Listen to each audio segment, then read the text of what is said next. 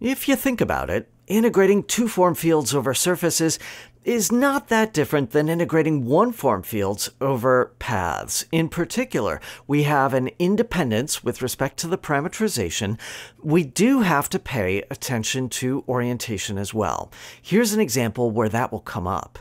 Consider the integral of the two-form field, beta, given by quantity x plus y squared dx wedge dy minus z dy wedge dz.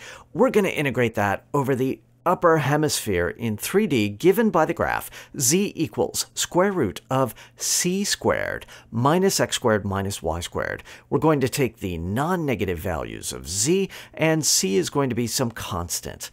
Let's use outward pointing normals and then set up the simplest possible parameterization g.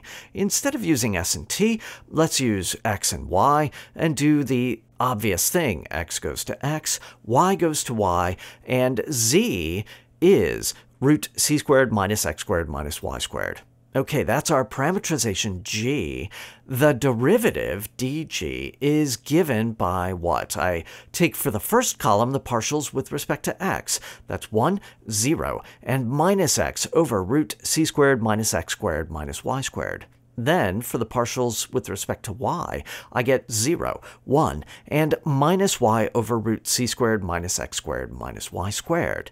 Now, to integrate this two-form field, beta, over this surface, what do I need to do? I need to start doing some substitutions. I have the double integral with respect to dx dy of that first term, which is quantity x plus y squared, times what? I take that two-form dx wedge dy, I feed it the columns of dg, and I get the determinant of the 2x2 matrix 1, 0, 0, 1. That part's really easy. For the next term, I have to take minus z, but z is root c squared minus x squared minus y squared. Then I need to take that basis 2 form dy wedge dz and convert that into a determinant. What do I take the determinant of? It's the 2x2 matrix, where the first row is given by the dy terms, 0 and 1.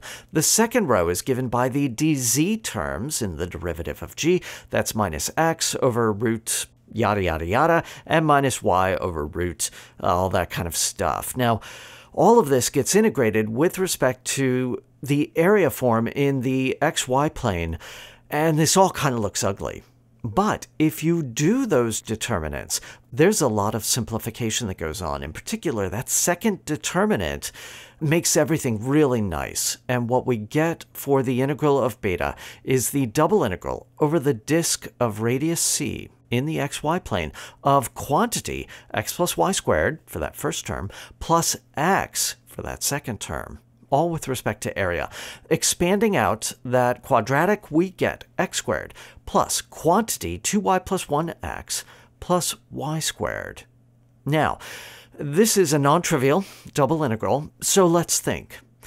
I see that middle term, that 2y plus 1 times x, that is symmetric with respect to x. It's odd in x, and we're integrating over a symmetric domain in the xy plane. That means that that middle term in the double integral is 0. And so I'm going to get rid of that, and what's left over is the double integral of quantity x squared plus y squared.